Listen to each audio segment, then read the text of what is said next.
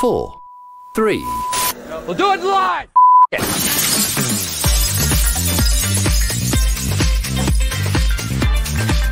Now we're live! Erin Kennedy. The general craziness of it, the impact on your life. We have gone through so many stories and we said, you know what? This should not be kept to the two of us.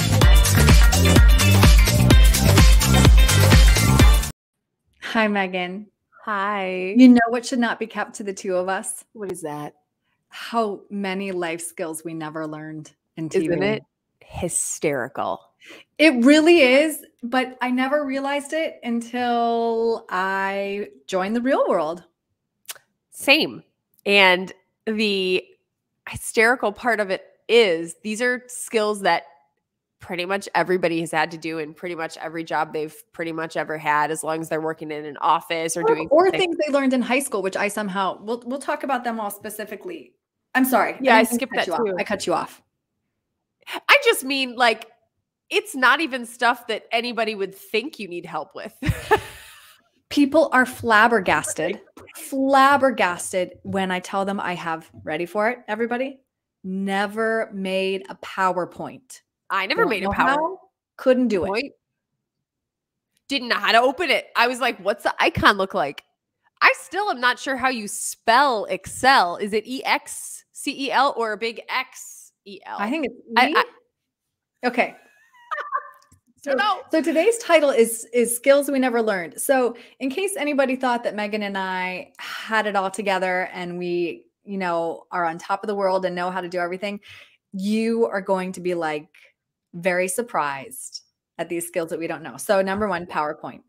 Number 2, Excel. Can't do Excel. It gives me hives. It literally makes me go like, oh my God. I've never been asked. No, wait, no, yes, no. My current job, at one point they wanted, some updates and this and that. And they said, well, why don't you send us an Excel sheet? And I said, I can give you a Word doc. Same. Oh my God. And I'm working now doing stuff that involves tech. And so Excel is a thing. And I'm like, somebody else is going to have to take that Excel doc. To be honest with you, I don't even know what information you would put in an Excel sheet that would be relevant to me even now. Like, all I can think of was like maybe an address book. I don't know. I mean, people use it for like everything. Does it do math for them? Because how to use it. Where should we have learned this? Should we have learned this in college? Or I don't think so. Or should you have learned it like in your first job? When do people learn this? Really? Is there an Excel class? Should we take the Excel class? I thought I maybe should learn how to make a PowerPoint when I was applying for jobs outside of TV, because I thought that it was like vitally important. And I think it kind of is. Yeah. I don't really know how to make, like, here's another thing. Somebody was like, oh, just print that out. And I was like, okay, there will just, instead of printing it, just turn it into a PDF. And I was like, huh? It took me a really long time to realize that a PDF is actually a link. So it's like a flyer, but it's like a link. I didn't know that either. And we've talked about this one before too. Basically, we've said before, I totally lost my train of thought. I'm sorry. I had a text come in. I could have gone with it. Nope, I got it back. I got it back. She got it. Calendar invites. That's the other half. Oh. Because we never had a calendar, right? I mean, I know that some departments, like the promotions department, they would have a calendar. But one of the reasons I really loved news, and I say this all the time, is that you can't work ahead and you can't get behind. Yes. News is what it is that day, right? Yes. So having a calendar is kind of, it doesn't make any sense unless you're working on, investigative stories or different promotional stories. So it was one of those things. Yeah. If ever, first of all, that's the other thing. If you needed to call somebody, you just called them. It wasn't like, can I call you in 2 days at noon? People don't like that. Yes, that's a thing. Like, if I have a task that I am supposed to be doing, not the highest mountain or the deepest sea will stop me from just being like, excuse me, I need this. Thank you. And I think it annoys the heck out of everybody else. But in my mind, I'm like, we can set an appointment for 5 days from now to deal with this thing, or I can just pick this phone up, call you right now. We can get it done. Yeah. Let's I just had do a it. woman I was working with on another project, and I said, so this is what I need you to do, X, Y, and Z. And she said, well, when do you need me to do that? And the question really confused me because I was thinking like, well, I'm asking you now, so I need it now. But then I was like, well, I don't really need it now. So what's the appropriate answer? The appropriate answer is you don't need me to tell you, just you need to do it. Right? I can't. Still don't even know how I should have answered that because I think I just said, you know, soon, as I stuttered and couldn't get it out. I feel that being in the news business does the following. Okay. When you have a task, there was no procrastinating for us for our whole working life.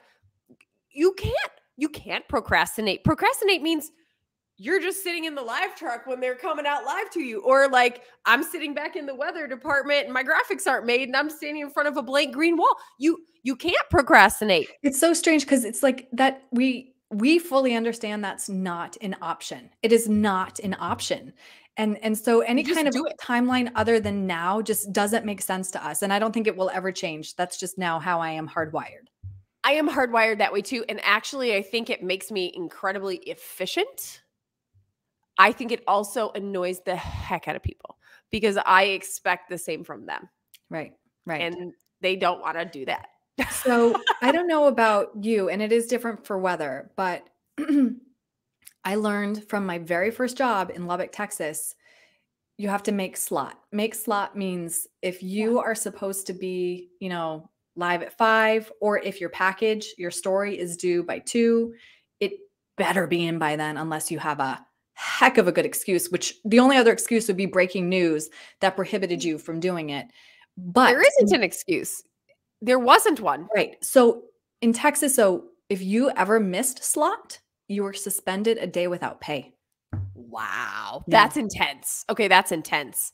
Mine, I mean, the graphics had to be done. You had to be ready.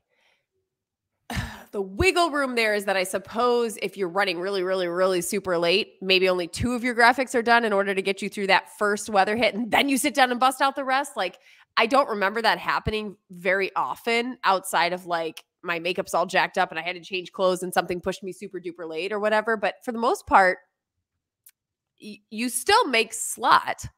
You just have to figure out what you're going to be able to fill it with, I think, in the weather. Right. Right. And it may not be your best. But Erin and I have said this a bunch of times. Better than your best. Better than good. It's done. That's right. And that was my life philosophy. That's how it works. And it's like, yes, you want to do your best, but you have to get it done. And if you can't get it done at your best, you still have to get it done. Mm-hmm. Right. And so I think that's the way I totally operate. 100%. Yeah. And there were times when I had turned in a package, which was, in on time, but there were jump cuts or repeat shots or, maybe the shot wasn't where it was supposed to be, but you still fed it in. And then afterwards, you would have to re-edit it so that it was okay for the web copy. 100%. And I think like for weather, because everything was ad lib, again, maybe you had a day where you were really crashing because of some severe weather or something and your graphics weren't great and it was still done. And that thing you said earlier about nothing hung over your head because you were done.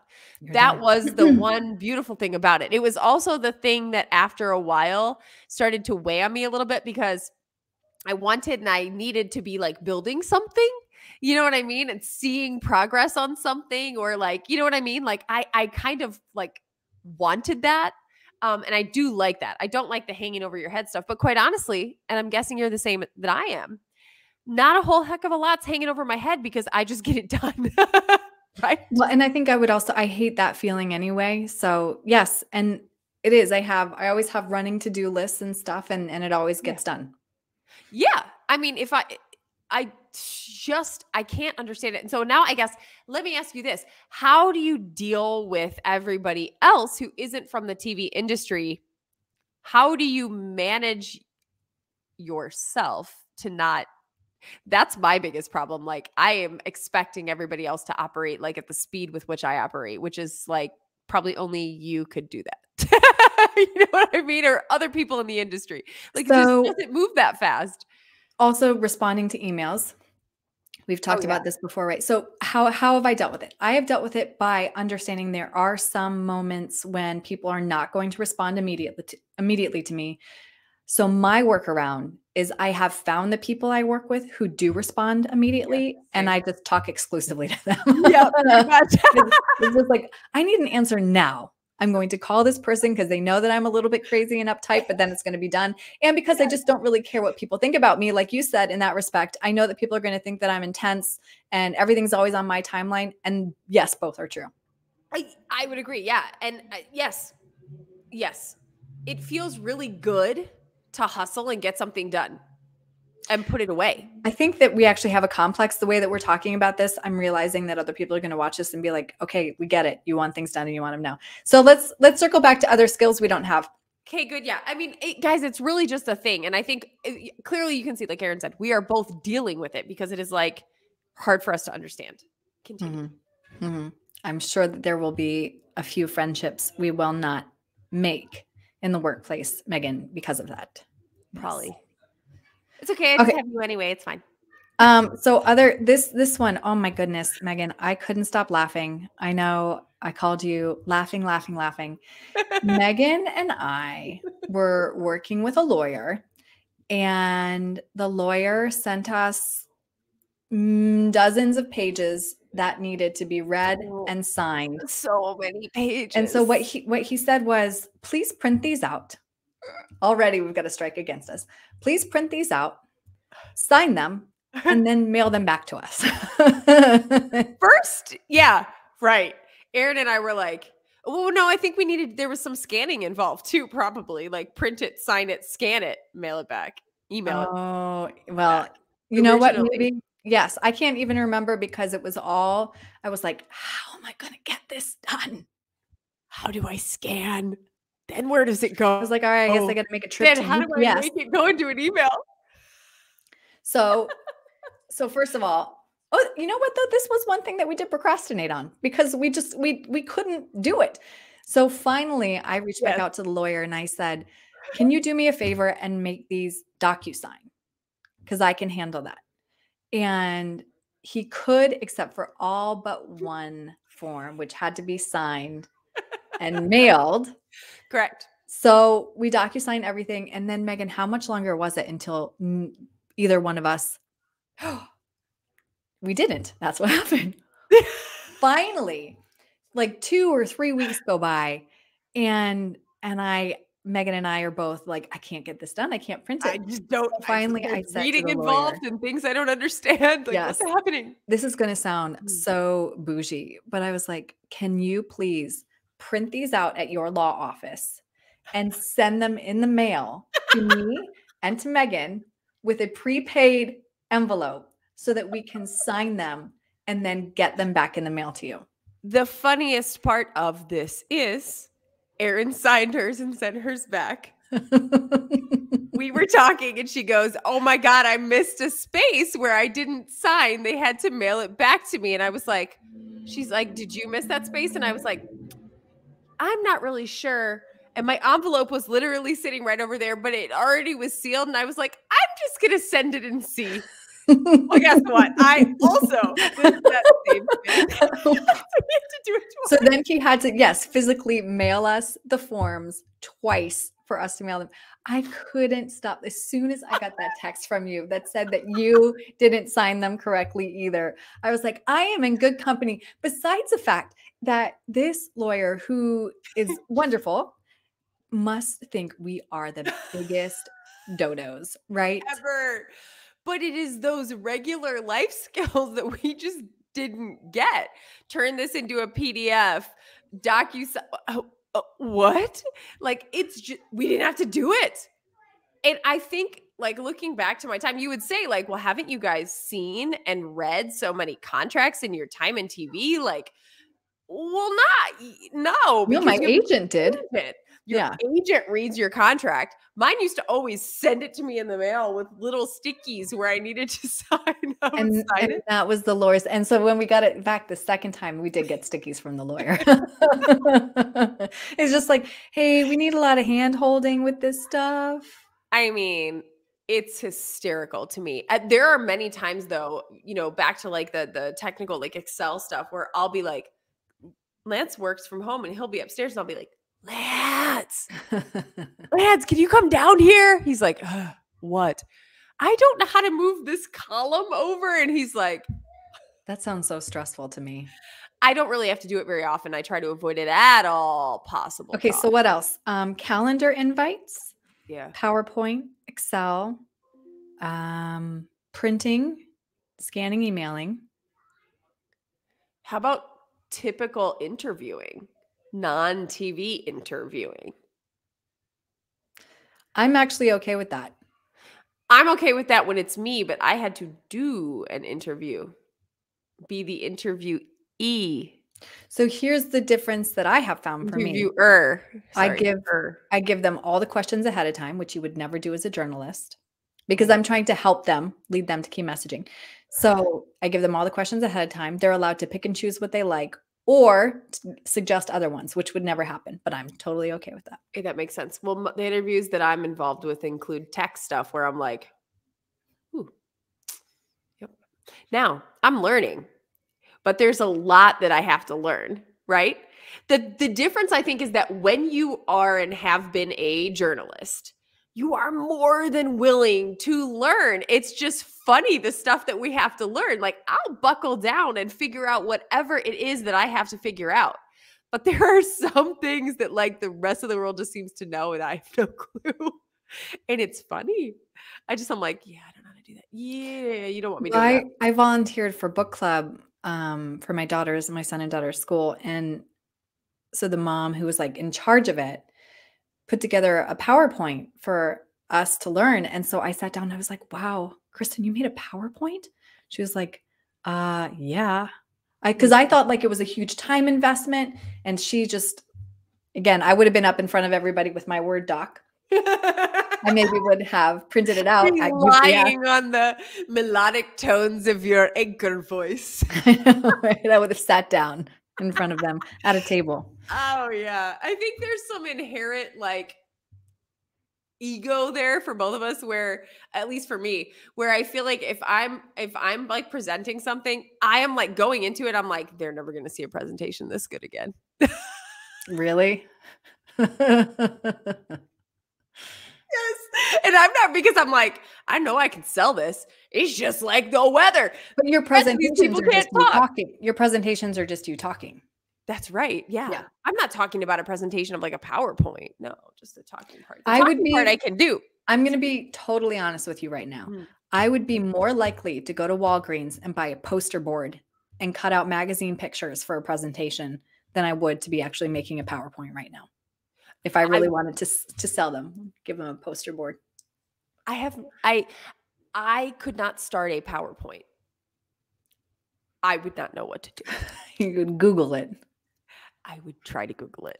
But then things move, like the words move over and I just end up getting frustrated. It's like, these are life skills, guys. My children are learning this. They're not operating in PowerPoint. They're in some other program that they have for school off their Chromebooks. But they have to make basically a PowerPoint presentation to talk about like an animal or their Native American project or whatever it is. And I'm like, Willow will be like, Mom. And I'm like, I'll say like, go to Lana or go to Leo because he has the same computer. I can't help you. Like, I cannot. Although I will say, the very, very, very, very best skill that I ever learned was how to put your hands on a keyboard the right way and type correctly so that you don't have to peck and search and all that stuff. That is a really good skill. Yeah, no, I mean, we've done typing test competitions before. I can type up to, and I mean, you and me, Megan, have done during commercial breaks. You beat me on that, didn't you? Yes, I'm a very fast typist. I can type up to 80 words a minute. But who won the states? Oh, you, by a mile. Cleaned your clock. You did. You really did. So try this sometime, guys, and then comment below. We printed out no one will do this, by the way, because I'm the only one who even thinks it's fun. But we printed out a blank US map. And then like, how fast can you fill it out with all the states? Man, after all the markets I've worked in, I think I could probably do a couple like counties for every market I was in. Yeah, too. no, to be honest, so it wasn't even how fast we could do it, Megan. It was to see if we could do it accurately. You were doing it as fast as you could. I was just trying to make sure I got all 50 states in the right place. Right. I try to do this with my kids too. They're pretty good at it. I think because I am like, what? Militant. You don't know where Vermont is? Sit down. So what I wanted to do, and I would still like to do this with you, Megan, is to take each state one by one and cut it out and glue them separately on a piece of paper and maybe handicap you by like 3 minutes. And then maybe you and I could go toe to toe if I had a regular map. I could do that. I bet you could. I bet you would still beat me. I think I would. Yeah. I'm soups good at it. I mean, I looked at a map for every day of my life for 15 years, 16, however many years that was, you know, and I loved maps before anyway. I think that's part of the reason I got into the weather. I just freaking love maps. It's so lame and nerdy, but it's one of my favorite things. All right. Any other skills that we never learned? We can do another one with skills we did learn, which is fun. Skills we did learn is a lot. And also some of them are not useful now. I haven't had to make a single weather graphic. Technically, that should mean I'm good at a PowerPoint, though, right?